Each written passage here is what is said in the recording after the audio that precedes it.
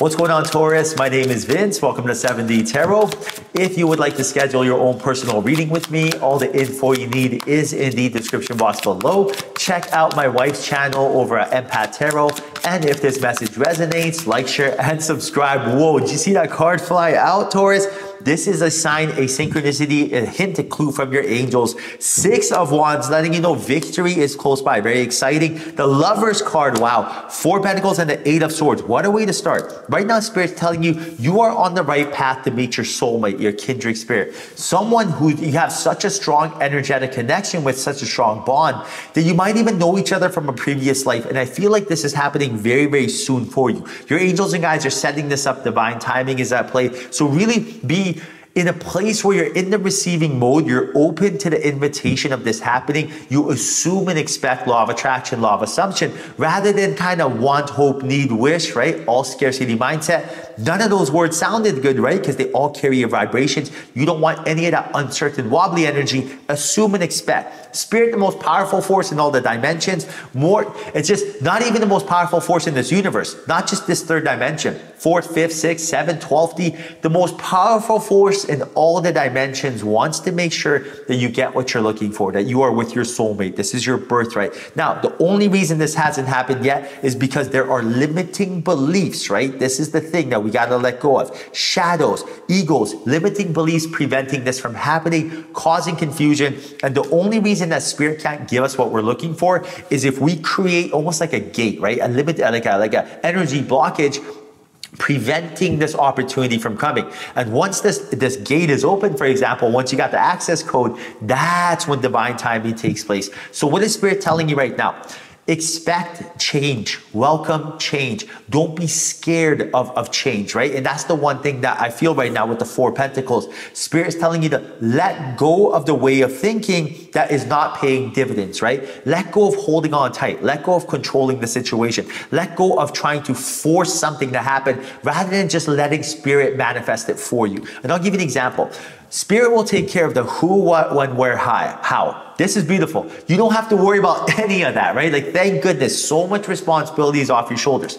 The only thing Spirit wants right now is for you to worry about yourself. Take care of yourself. Honor your soul. All you have to do is open that gate for the abundance to come. The access code of that gate is being in alignment. When you're in alignment, which means when you're feeling good, that gate's open and abundance after abundance. Opportunities come into your life so effortlessly. But you got to open that gate up, which is putting yourself in alignment, mind, body, and soul. And the first step is welcoming change in your life and not being scared of it, right? We are scared of change. We are scared to ask someone on a date. We are scared of rejection. We are scared of getting laughed at. We're scared of not being good enough. These things are completely normal. These are limiting beliefs from our human experiences, and you can't beat yourself up. In your life, you basically collected a lot of data. With that data, you're coming in with a conclusion of what is going to happen. You're trying to predict the future, creating a model, right? But you have to understand that data has been influenced, that data has been brainwashed into our mind, that we have to, settle and expect this and expect that. And what we want is this, and we can't be ourselves. It's not the real deal, right? So you got to understand that right now, the most important thing that you want to do in your life is almost like the way you expect the sun to come out, right? You welcome it. You're not scared of the sun coming out. It's the same way you want to expect change, because the only thing that's certain in this third dimension is change. That's the only thing. The uncertainty is the only thing that's certain, right? So change is your best friend.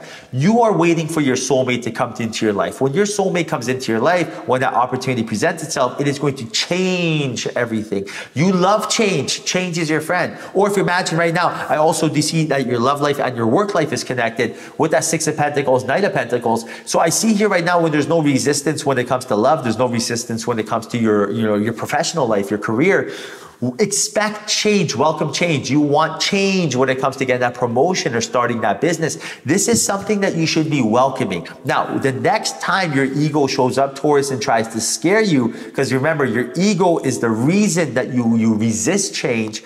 You got to understand and be aware that this is completely normal, but this is not optimal. This is not acceptable, right? For example, I understand that anytime I have inspired action, immediately afterwards, my ego is going to show up and go boogie, boogie, boogie. So I want to start a business. Inspired action. Yes, looks great. Here's some due diligence. Let me look at the company balance sheet. Let me do some market research. Let me go, crunch some numbers. Everything looks good. Inspired action, looking good. Thumbs up. Before I'm about to, pull the trigger and actually, set things in motion, ego will show up. Now, I expect my ego to come. I almost welcome my ego. When my ego shows up and goes, don't do it because boogie, boogie, boogie. You will not fail. You will not be good at this. You don't have experience. Now it's not the right time. Pick any excuse you can come up with. I not only expect it, I welcome it. When my ego says these things, I'm like, ego, it's so nice to see you. Come sit down. Okay, sit down. So what do we have to say? What was it? My ego's so scared of me that it's like, oh my goodness, I'm so embarrassed. Because I throw a shadow right on I throw a flashlight on my shadow and I address it, the talking points. I will not be successful because I will fail because I have no experience. Ego, millions of people in this world who do this, they don't have experience. They seem to be successful. Anything else? Oh, not the right time. Okay, well, right now I did the due diligence and Q1's actually the right time. I feel like we should move forward. Do you see where I'm going with this? I welcome this energy. Now, I am able to do this because I am very confident and aware of what to do. And the only reason I have that strength, that knowledge, that courage, that bravery is because I have knowledge. I really have awareness of what is going to happen. I predict my ego to come. And I'm also aware of what to do when it does come.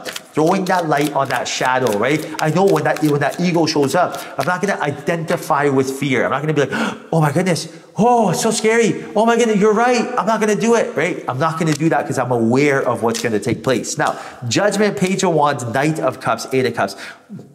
Your person, I see a major opportunity presenting itself that's not only going to bring your person to you, but also you guys are going to be meeting up at the right time. I see some sort of engagement between you guys that is going to help complete each other's energy. And I feel like right now you are the yin to their yang, and they're also here to guide you out of a certain situation. So expect some sort of download from your angels pushing you guys to meet sooner than later. So for example, when I met my wife, Alicia, I was very charismatic, ambitious, a go-getter. But I had no idea what spirit was. I didn't know what law of attraction was, vibrations, frequency, magnetic energy. I did not know this. This was 14 years ago. When she met me, she was really tapped into her spiritual side, but the business side, she needed some experience in. What did we do? We completed each other, right? I showed her, she showed me. Now together we are Superwoman, Superman, Wonder Woman, Superman, you could say, right? We really met each other at the right time. When she showed me what the law of attraction was, I looked into it. At first I was like, oh, that's very cute, right? I was like, oh, such cute stuff, right? I didn't even pay attention.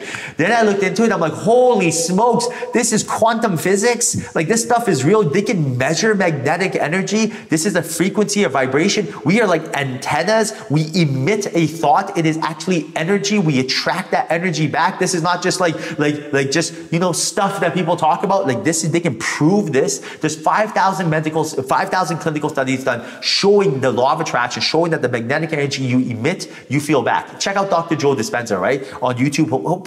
There's so much proof of this. So where I'm going with this is, it blew my mind. And then I used the law of attraction and I used it in my businesses. Then my businesses exploded after that. Same thing with Alicia, right? I showed her how to monetize her passion. What do you love doing? Fantastic. Let's go get it. There's no reason to wait. You know what I mean? So we came into each other's lives at the right time.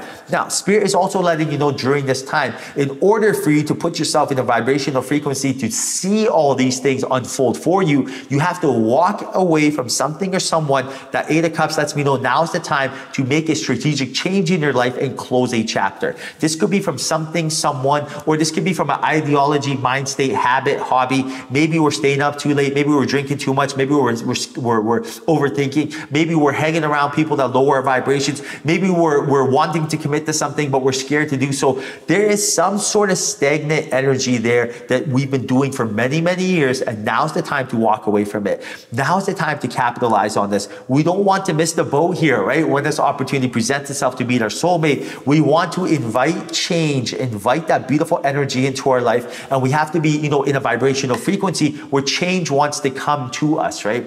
Look at love, money, health as nothing as three different individuals, right? Now, these individuals, you want to woo them so they actually come into your life. Everything is energy. That's all you gotta look at it. It's easier to relate to a human, right? So imagine love is romance. Your soulmate is not necessarily your soulmate, but a big ball of energy that you have to woo. Hello, romance. How are you? Oh my goodness, here's what I offer in order for that opportunity to come. Same thing with money. Money, I know you love me. Oh my goodness, we're gonna have such a good time. Let's go have some fun. Opposed to money, you don't love me. Where are you at? You have to be lucky to love you. Do you see where I'm going with this? It's energy.